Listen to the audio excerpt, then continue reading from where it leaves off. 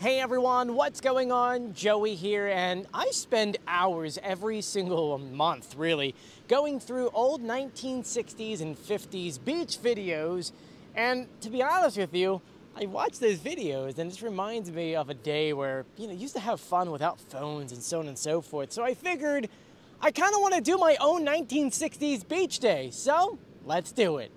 So what do you think? This is my 1960s beach day and I'm bringing you guys along. Before we get started, make sure you subscribe, you turn on notifications, and you give this video a thumbs up. And a special thank you out to my patrons on patreon.com. It's because of them I get to do fun videos like this on a random Thursday in the fall. If you too want to support this channel and have your name at the end of the video, all you have to do is click the links in the description below. Anyway, let me give you a tour.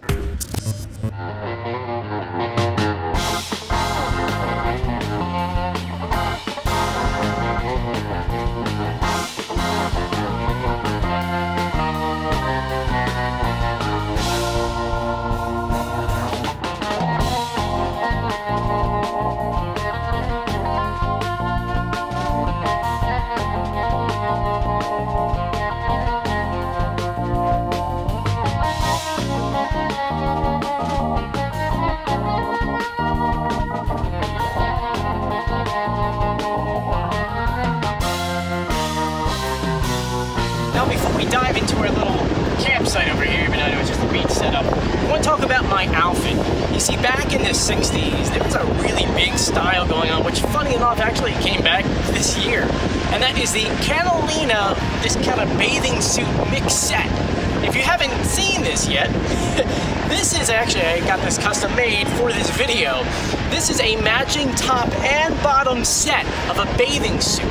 In the 60s, especially towards the later end of the 60s, this was like an outfit you would see on the beach everywhere.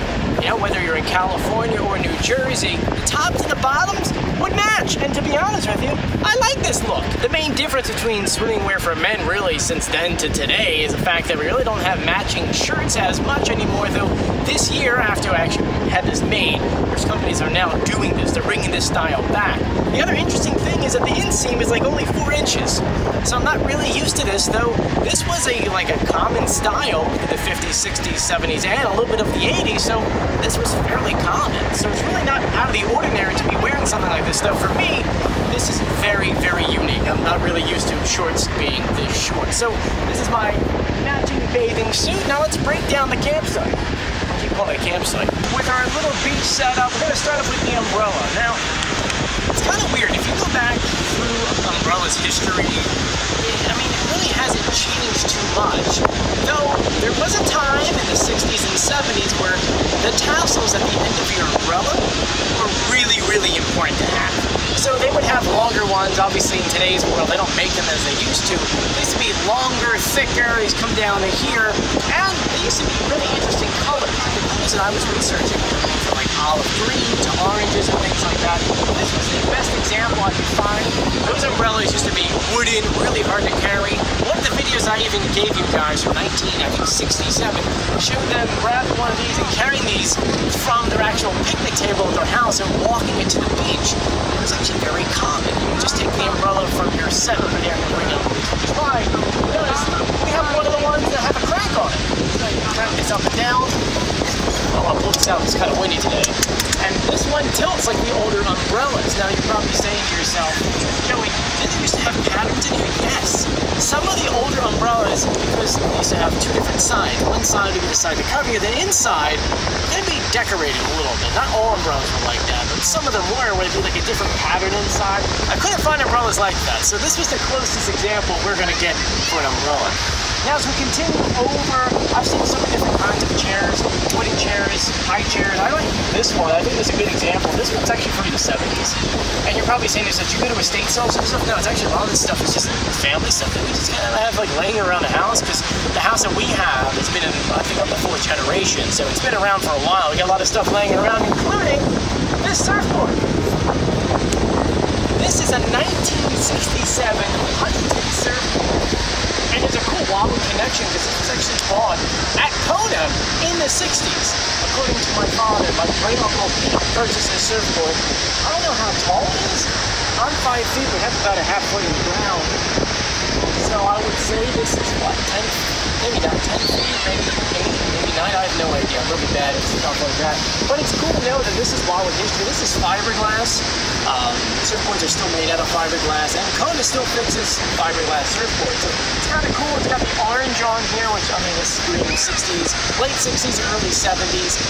Funny enough, you're not supposed to actually use these surfing anymore, especially here in New Jersey. The main reason why is because you have to put some kind of ripcord on here. That way, when you're surfing, this thing doesn't go far away from you. You can grab it and be able to get back on. So, surfing with these, and I really don't see many people using old-fashioned longboards anymore.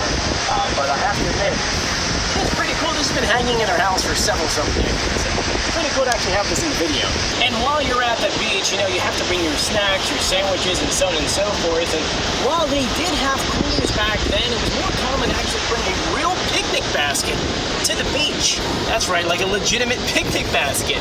And one interesting thing to keep in mind is, paper products we know of today, you're throwing away a plate, really wasn't common back then. You know, back then they really weren't throwing away plates every single time they were using them.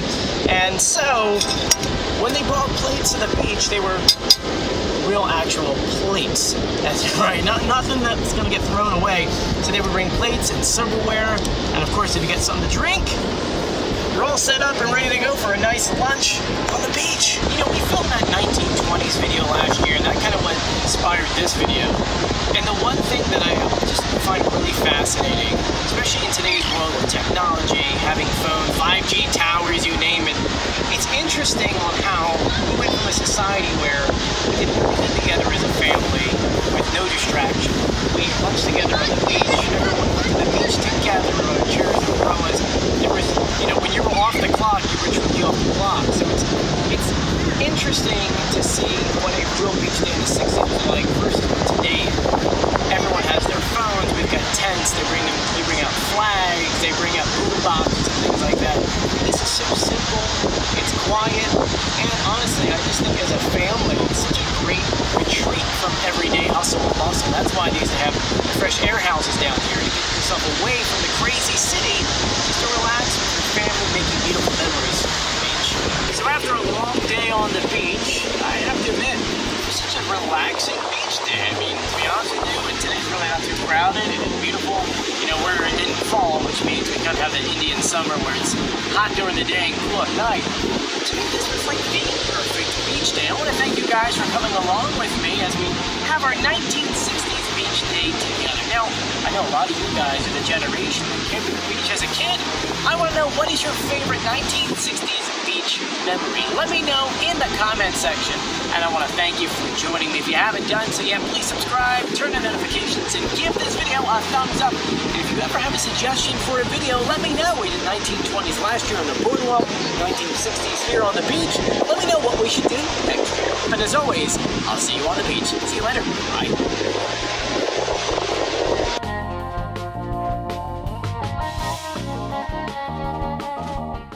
Watch the tram car, please. Watch the tram car, please. Watch the tram car, please. Watch the tram car, please. Watch the tram car, please. Watch